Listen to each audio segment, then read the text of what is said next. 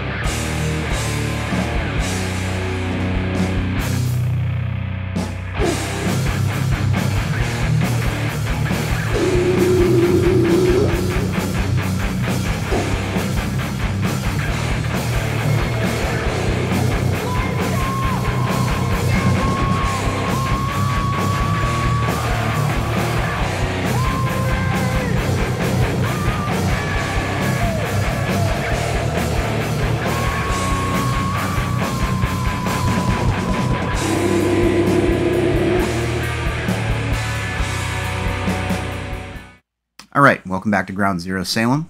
As always, I'm your host Pat, and it's time for the Metal Tag 2024. It's that time of year again. 20 random questions pertaining to one's collecting habits, listening habits, so on and so forth, specifically in the realms of metal. Knowing me, I'll probably veer outside a little bit into adjacent genres like hardcore and punk, as I'm wont to do. But these are always fun. I like partaking in these when I can. Normally, the questions are assembled by the Rock Scout. This year, it's my buddies over at Heavy Metallurgy. I just appeared on a stream last night. Alan and Marty got these together. I think Metal Mickey helped out as well, so shout out to all of them for doing this and getting the conversation going. So without further ado, let's get down to brass tacks and hit up question number 1 to start.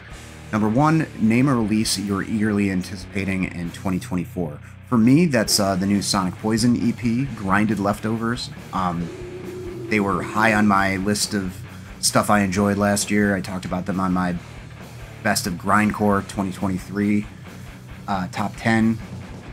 Just killer Repulsion style grind. They've not steered me wrong yet. They haven't made a single misstep, and I'm sure this will be no exception. I thought with the title Grinded Leftovers it might be a collection of demos or something like that, but I believe it's all new stuff. Might be stuff that they haven't recorded yet, but it's all new stuff in the form of an EP. So that should be cool. Looks like it's coming out on Headsplit. Appropriate label for that to debut on. Always love their stuff. Also, Lifeless Dark from Boston. I think somebody mentioned on Facebook or Instagram that they were recording, if I'm remembering right. If I'm not, strike that from the record. I hope they are. Lifeless Dark do a really good job of kind of invoking sacrilege and a lot of kind of grimy, crusty, thrash sort of stuff. They particularly sounding like Sacrilege, but also maybe some early Bolt Thrower, Anti-Sect, stuff like that. They had a tape that came out 2 or 3 years ago that was really, really good, and their sister band Innocent put out a record last year that was excellent, that was more kind of straightforward, D-beat-ish, raw punk kind of stuff. So hopefully there will be a Lifeless Dark recording. I'm hoping for a full length, but anything would be really cool because that tape was excellent. Good stuff. Number 2, Chinese New Year 2024 is the year of the dragon. Show off an album either inspired by or containing dragons on the cover. Okay. How about just a band called Dragon? Clearly, there's no dragon on the cover, but they're called Dragon. So we're gonna go with just Dragon. Polish band, pretty much like straight up thrash metal with death metal vocals. Just the two components, just death metal vocals, straight up thrash. Good stuff. This came out on Under One Flag. I think they were one of the earlier Polish thrash metal, death metal, extreme metal, whatever kind of bands to kind of break out of Poland, if I'm remembering right. But yeah, late 80s, early 90s, I think, was when this came out. Just picked it up randomly. And just for extra credit, if I got to talk about a band that actually has a dragon on the cover, we can go with Azeth, Through a Warren of Shadow. Great, chaotic, fantasy-themed death metal stuff from California. Really, really cool. Kind of a lot of the lyrical themes revolve around the Steven Erikson Malazan Book of the Fallen, Malazan saga. It's like 10 books. So nerdy fantasy stuff. This could also probably count for the literature one, but I'm not going to get ahead of myself. Sorry to give that away. Dragons. Always love dragons. And dungeons, for that matter. 3. What was your favorite album that you acquired in 2023? Well, I misread this at first as like, what is your album of the year? I had picked the Saren Reaper record, which is excellent. Everybody should listen to it. But I think this was more pertaining to scores and stuff like that. And I didn't really have that many, like, first press, you know, picked it up in the shop and wanting it forever kind of thing. But I was happy to get this. I always try to pick up these new Renaissance comps. Got a couple of them already, but this is one of the... This is a Speed Metal Hell, the first one. Speed Metal Hell compilation. It's got Pap Smear, Wehrmacht, Necropolis from Atlanta, I believe. Dream Death, Regurgitation, Necrophagia, Blood Feast, Prong, Metal Onslaught, The Kill, and Outrage. So just a great compilation of thrash and speed metal on New Renaissance. Classic label that put out a lot of good stuff. That was a great score. Pretty sure I picked that up at Sorry State at some point. I have my paper over my monitor because I have a tendency to look at myself being recorded in OBS, and I gotta focus on you folks and talk to you. So I have it covered up with the list, but I also need to make sure that there's no glare. It's hard, YouTubing, okay? It's a very technical thing. It's a process. Alright, anyways. Number 4. Was there a title in 2023 that you were satisfied to purchase digitally, not on physical media? And why? Yes. One that I can think of in particular. And if I may, I'll pull an Allen, pull it up on Bandcamp to show the world, to show you fine people. And that is the disembodied, I don't think it's the full discography, but semi-discography. Transfiguration. I think this originally came out on double LP. Heavy hardcore band from Minneapolis. Very heavy, very detuned, moshy, crushing hardcore stuff. Very, very good band. Kind of a big inspiration on the new wave of bands like Knocked Loose and stuff like that that are pretty prevalent now. But I don't like a ton of stuff like this.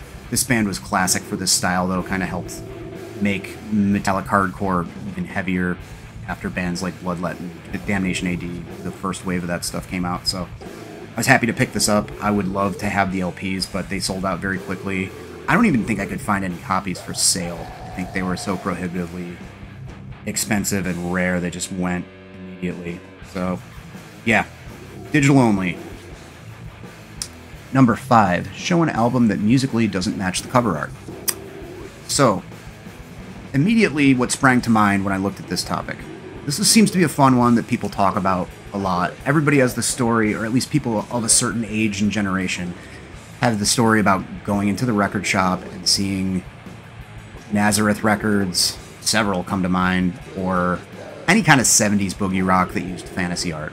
Molly Hatchet's a huge one, obviously, Flirting with Disaster, Frazetta art and stuff, and being like, oh, it sounds like slightly more amplified, distorted country music. That's a given. We all know about that. It's one of the best. It's an old chestnut.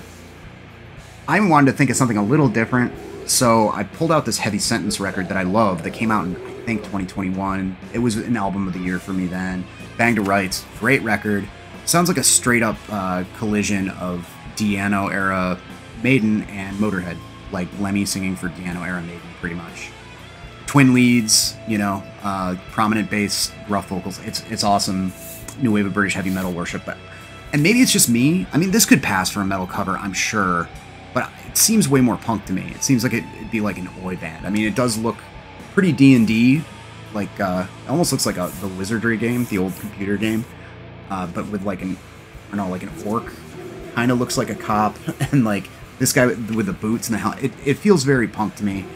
I recognize the art style. I think the artist has done punk and hardcore records before. Maybe on stuff on Quality Control HQ or something like that. I don't remember where I've seen them, but I don't know. It just feels like a band like, I don't know, it'd be like the Restarts from the UK or something along those lines. Or, I don't know. Anything kind of UK 82 sounding. Or at best, maybe crossover or something. Not straight up new wave of British heavy metal. So I'm going to say that. For that topic, who is a metal artist that you own the most albums by? That's an easy one. That would be Motorhead. Speaking of Motorhead, I counted earlier. I have 13 LPs, 11 cassettes, 6 CDs, I think 2 or 3 VHS tapes if I'm remembering right, a couple of DVDs, including one that I can't play because I didn't know it was PAL format, a box set, actually a CD box set and an LP box set, come to think of it. It has like the first 3 albums, them as a 3-piece in it. Great box set. Like 10 shirts, a big silk flag. I like Motorhead a lot, so I mean altogether that's what, pushing 30 to 40. I'm bad at math, but something like that. Yeah, that's the one that I had the most by.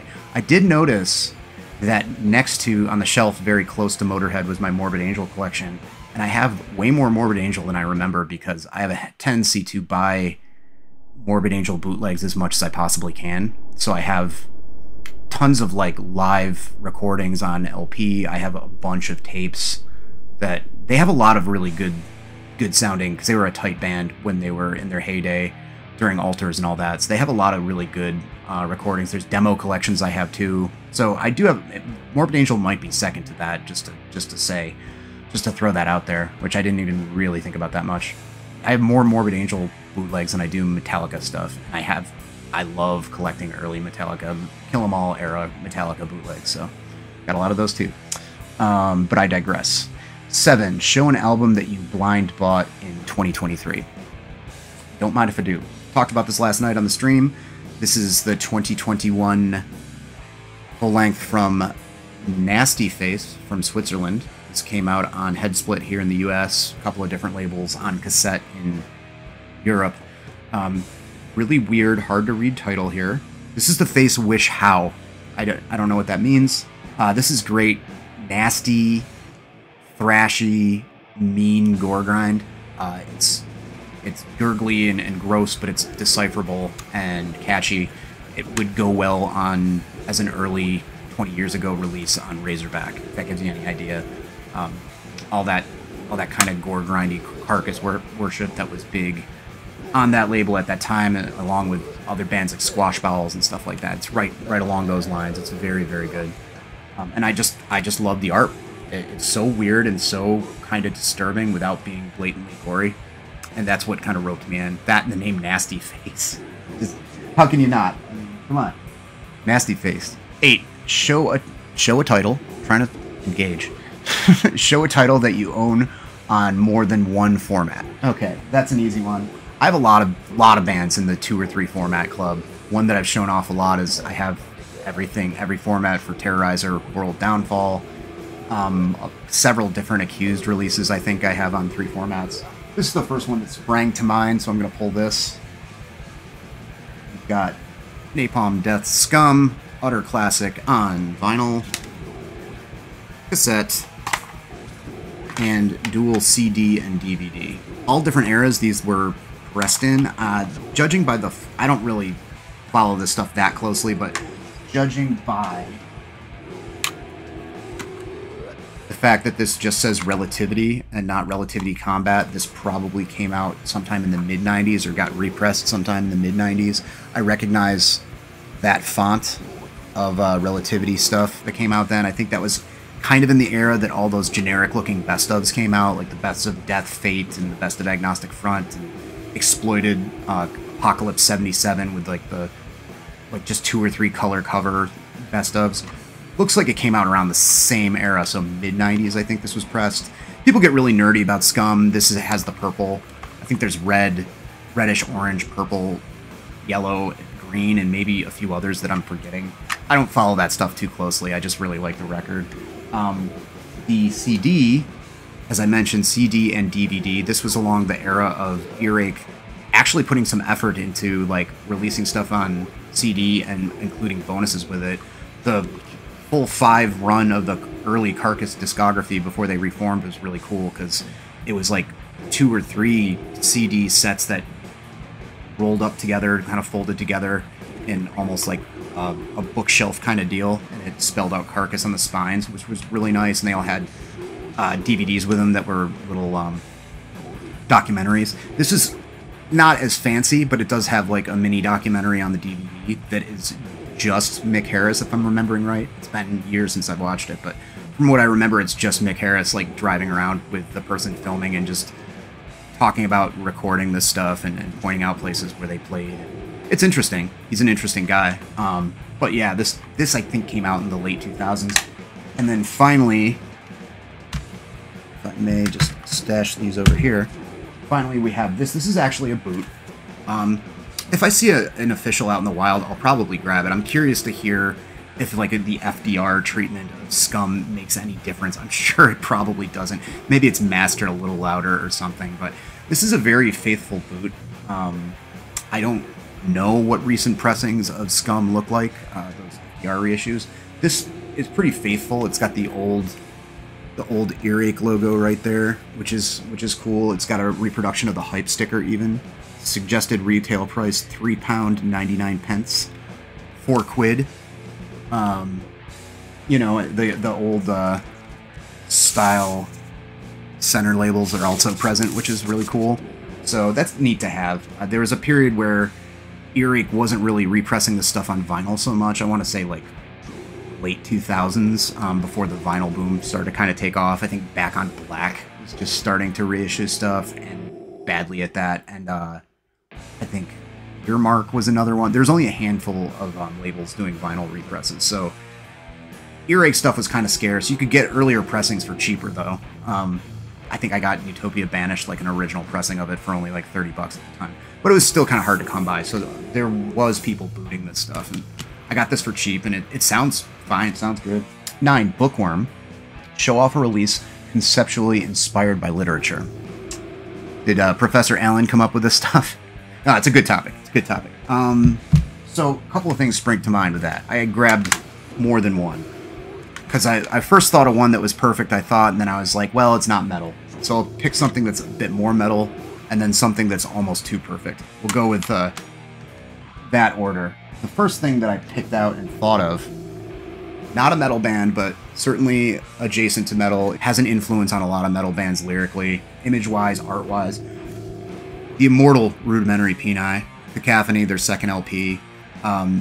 This is almost all Lovecraft-inspired. With, I think there's one or two songs that might be Poe-inspired on here, but mostly it's all over it. Night Gaunts is the name of the first song. Horrors in the Museum, Architectonic and Dominant. It's tongue-in-cheek, too, which is fun. Lovecraft Baby, Beyond the Tenarian Hills, American Anglophile in the World Turned Upside Down. You know, pretty wild stuff. He definitely referenced Lovecraft, Nick Blinko, that is, the guy, chief songwriter. Creative mind behind Rudimentary Peni. Certainly referenced Lovecraft plenty before this and after this, but this is the big love letter to Lovecraft. Ah, but life is a book, and producing ghastly, grisly, ghoulish, and horrifying works of his own, as well of man-eating things which foraged in graveyards, of human beastly crosses which grew beastier and beastlier as they grew older, of gibbering shoggoths and elder beings which smelt real bad, and were always trying to break through thresholds and take over, ruckus, squamous, amorphous nasties abetted by thin-gone New England eccentrics who dwelt in attics and who eventually were never seen or heard from again. Serve them devil right, I say. In short, Howard was a twitch, boys and girls, and that's all there is to it. Also, one thing that popped up in my brain, but it's only a couple of songs. This is a compilation of the first two Sacrilege 12 inches. Behind the Realms of Madness, I think, is more of a maxi EP or a mini LP. Within Prophecy is a full length, but, you know, regardless, thrash metal band, like I mentioned, kind of came out of punk. Early stuff was more like Discharge-y. This is like filthy thrash kind of stuff that feels kind of crusty too. I think their writing style influenced crust as well. They've got a couple of straight up J.R.R. Tolkien nods in a couple of songs on here. Flight of the Nazgul, Shadow from Mordor. One of those. There's a J.R.R. Tolkien song on each record there. So that's another thing that came to mind. And then I remembered Bloodhag, which was a Seattle band that was around, I don't know, mid-2000s is when this came out, I think. I don't know if they're gigging anymore. Most recently, I just remembered, and it's not even recent, it was like 6 years ago, their singer got briefly famous, internet famous, or at least shown on a couple of like news shows and stuff like that for dumping a coffee on Alex Jones in downtown Seattle when he was doing his thing, yelling about the globalists or whatever. The guy, I don't know, the guy had a confrontation with Alex Jones and dumped a coffee on him. Literal slave of the system. See that? I just broke. Regardless, this is kind of grindy, punkish metal stuff. You know, it's sort of DIY. It is like heavy death metal influenced, hardcore punk kind of crust kind of shit. Every single song references a different author. There's a song called Douglas Adams. There's a song called Edgar Allan Poe. There's an Orson Scott Card song, a Franz Kafka song, and it's not even making allusions. Like, every track is just the name of the author. You know, people that I'm not familiar with because I'm not that well read. Jack Womack is another one. So 16 tracks in all. So yeah, Blood Hag. Blood Hag. Yeah, kind of weirdly crossover, grindy stuff. I'm not exactly I'm trying to remember exactly what they sound like because it's been a while since I've checked them out. But they're a fun band, and I guess they used to like quiz people and grill people about literature during their shows and like throw out books while they were playing and stuff like that. They definitely had a whole shtick going on. So it doesn't get more literary than Blood Hag. Number 10, name a band you'd travel a considerable distance to see in 2024. You know, I've seen all my bucket list bands, most of them. There's bands that I don't think I'll ever get a chance to see, or that are probably going to call it a day and probably aren't as good as they used to be. I'm not going to get into names here, but the bands that I have seen that I do love, that are some of my favorite bands of all time. I've seen DRI, not countless times, but like 5 or 6 times by now. I've seen Agnostic Front a bunch of times. I've seen Sheer Terror.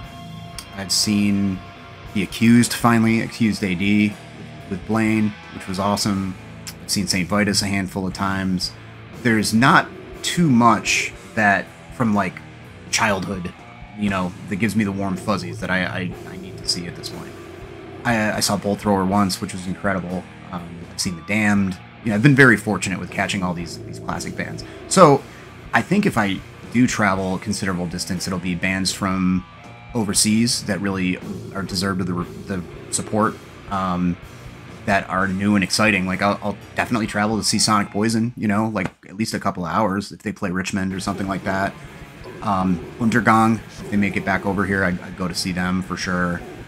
I know they're half American at this point, but Cruciamentum, I would love to see again. I saw them at MDF 2013, I want to say, and they were awesome, so I traveled to see them. So yeah, those 3, and anybody else that's like kind of newer and exciting and is making the trek, not like, you know, the American bands that are constantly touring America that come through your town 4 or 5 times a year, it seems like. No diss, you know, respect the hustle, but I'd be more inclined to see European bands and actually travel for them. Soured Grapes. Show a 2023 release that you enthusiastically purchased, but eventually lost interest in. This I kind of had to scrape for, because I mean, I have the attention span of a gnat on double espresso when it comes to buying music and listening to stuff. I really should slow down and spend more time with albums, but I say that every year. But one thing where I was like, oh yeah, I heard this was going to be awesome, and I thought their prior ones were pretty good, but I don't think I'm going to listen to this that much. It's this Moonlight Sorcery full-length Horned Lord of the Thorned Castle. That's a mouthful. It's almost like alliteration there. Yeah, I couldn't... It was very earwormish and catchy, and I liked the prior couple of recordings from this band, and I have been enjoying the sort of symphonic black metal stuff more and more over the years, kind of learning to reappreciate bands that I used to dig way back when, like Old Man's Child.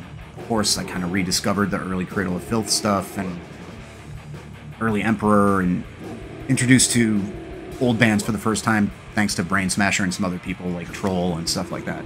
All that stuff is cool. I like synth and black metal sometimes. It's kind of nice that it's coming back, because I think it's good to kind of counteract all the other stuff going on with the genre, like the really raw stuff and the atmospheric stuff. You know, it's kind of nice to hear symphonic keyboards in black metal. That being said, this just gets a little too happy-go-lucky, almost like black metal meets Dragon Force or something like that for me. I'm sure it's great for a lot of people, but it's just not my thing. A couple of listens and I'm good. I'm set. That was 11, Soured Grapes. Number 12, The Golden Child, with Eddie Murphy. Let him ask it.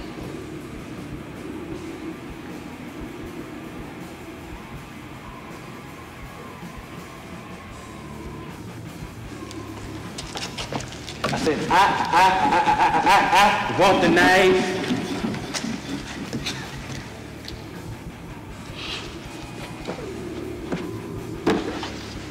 Let him ask again. I want the knife. Please. Name an artist that you feel can do no wrong. I'm going to interpret the question as this, not as a band, but a musician, a journeyman musician who's been in tons of stuff.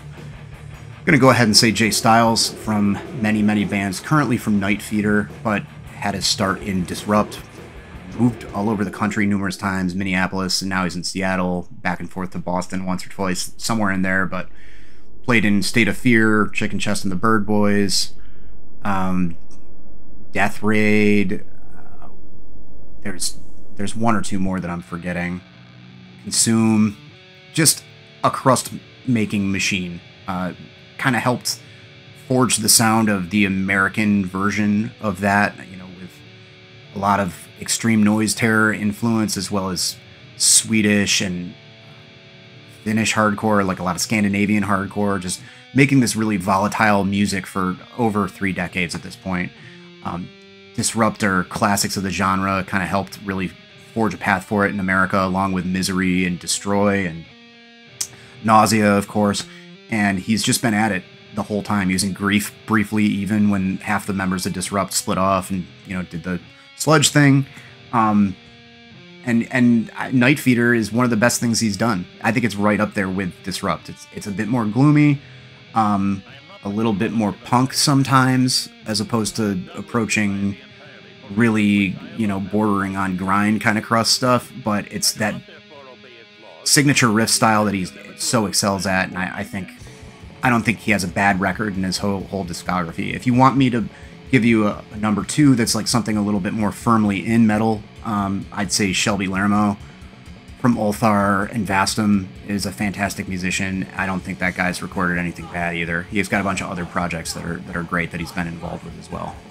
So I'd say, you know, if you want a straight up metal guy, probably Shelby's your guy. But the first thing that sprung to mind for me was Jay Styles. So Overstayed Welcome, name a band that you wish would have called it quit when they were ahead.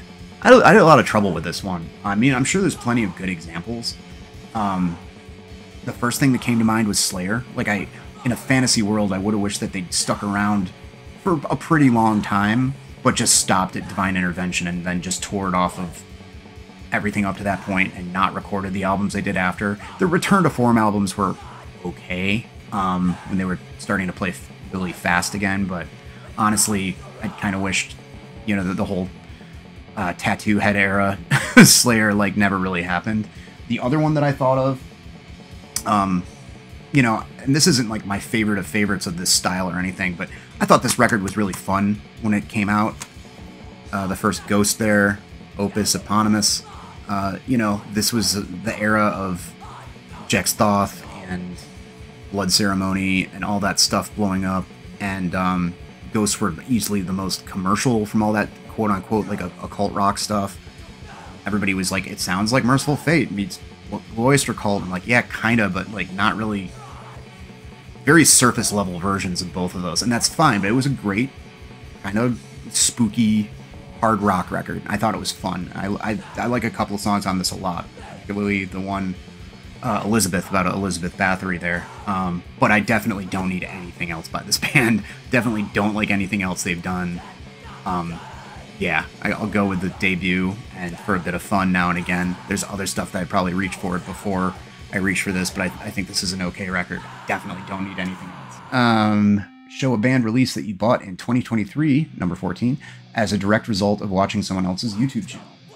Yeah, a lot of people started talking about this after a while, but the first I heard of the Nithing record, Agonal Hymns, was from Melanie Loves Death Metal. I'm constantly giving my tight buds props for getting me into a lot of cool stuff. The Usual Suspects, and I figured I should mention somebody else other than Brain Smasher, Eric Bauer, or whatever. Yeah, I heard about this from Melanie, and I was like, that sounds really interesting. And I'm not even 100% if it was her channel or if it was her Instagram, but I'm going to count it anyway. It's, yeah, a great, wild, brutal death metal record that is so chaotic and weird. I talk about it at length in my Best of Black and Death Metal for 2023 video. So check that out if you haven't yet. Number 15. Show us an otherwise good album that ends up suffering from being too long. Yeah, I had a lot of trouble with this one too, because I feel like long albums should be long. Like, usually they intend to be. If it's like a doom metal record, what I mean is like doom metal records, some epic kind of black metal stuff, it's going to be longer. I feel like sometimes death metal records get a little bit too repetitive, especially if they're over 40 minutes or so. They can get a little bit too much, need to be truncated down slightly. The first thing I grabbed was a recent purchase that I thought of, and maybe it's just I just can't get into this band. I like the last full-length, I believe it was the last anyway, full-length from Negative Plane, which was Stained Glass Reflections, I think it was called. This one, The Pact, is their most recent, and something about like the trebliness of it and the thinness, like deliberate thinness of the sound, and I just got kind of just my eyes glazed over with this one. A couple of songs were good, but I wasn't really feeling the overall sound.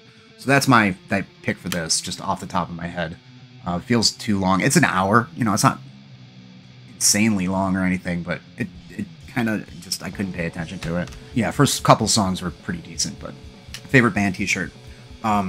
Sentimental favorite, not necessarily the coolest looking, although it is very cool looking, but one that I've had forever since, I believe, 1998 or so. This lovely Crap Creator Out of the Dark Into the Light shirt, as you can see here. It's been damaged by bleach, not in the cool trendy way. On the back, I think I bleached my hair at some point. I don't even know. Used to bleach my hair and dye it weird colors and stuff back in the day when I was super punk. I don't know if that's what that's from, or if maybe it just got bleach spilled on it. I don't remember. There's a little bit of paint on it as well. It's very well loved. It kind of sucks because the rest of the shirt is... I have other shirts that are similarly as old, and they're like completely like cheesecloth, like tons of holes. This actually is held up pretty well, except for around the collar there, which I might bust out the needle and thread and fix that up at some point. But I got this at the House of Guitars in Rochester, New York. Haven't been there in years. It's still going. It's kind of a legendary stop. A lot of musicians stop through there. Rochester's a very metal town for such a small town, and Dan Lilker lives there now. I think Kill 'Em All was recorded there. So a lot of touring bands have all like signed the wall, all these thrash metal bands and stuff. Kind of a legendary place, worth checking out if you happen to be traveling through there. And I'm sure it's not like this now, because I mean, alone, if I threw this on Depop, even with it being thrashed, I'd probably get $150 for it or something. But it used to be, around the time that I bought it, at the end of the century, nobody cared about thrash metal. Nobody cared about hair metal. None of that stuff was retro yet. And I believe I purchased that shirt for like $3, and they weren't even on racks. I don't know what kind of people were in there just acting like total animals, but like, there were racks, but you were just, none of the shirts were on them for the most part. You were just kind of wading ankle deep in concert shirts. And it wasn't just metal either. It was, you'd see like Fat Boys, like satin baseball jackets and all this cool stuff. My friend got a really sweet, like later era Angry Samoans shirt from there. But one particular trip, I got that shirt, that Creator shirt. My friend got the Angry Samoan shirt.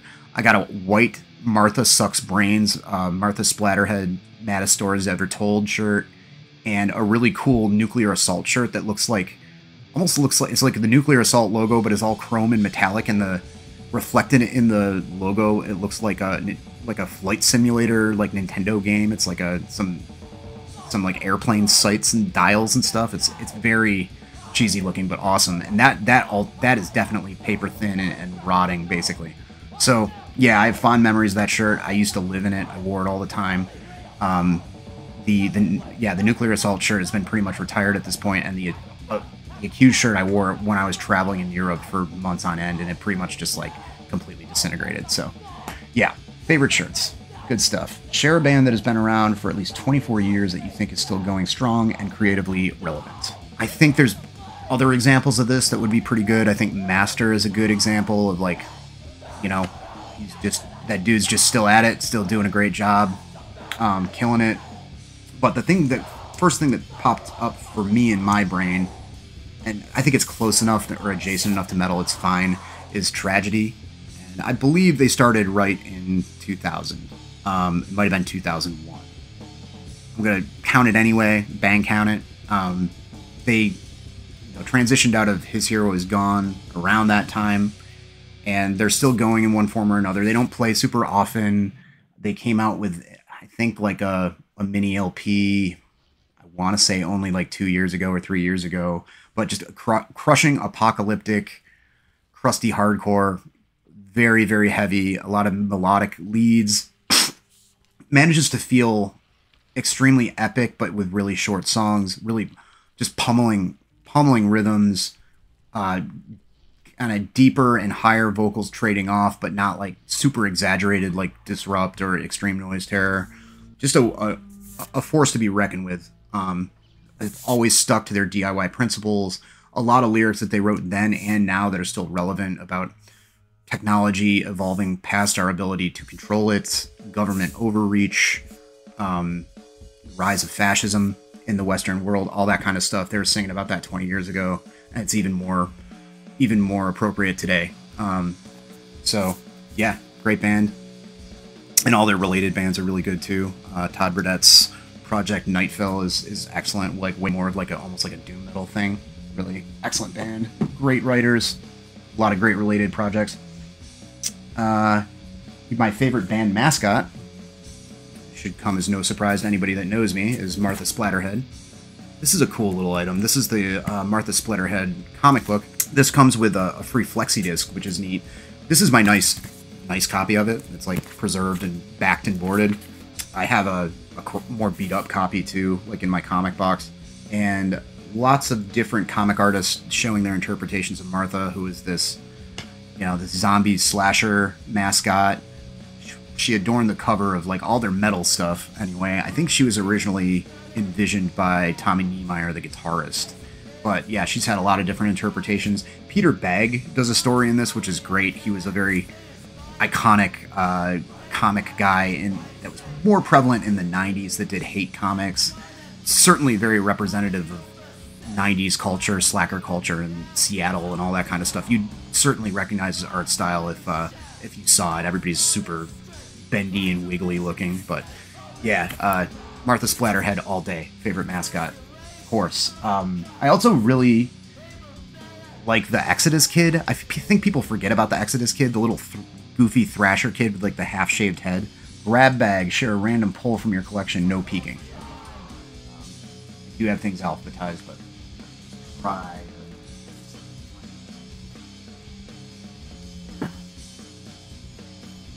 Oh, okay. Social Circle. Cool hardcore punk band from Boston.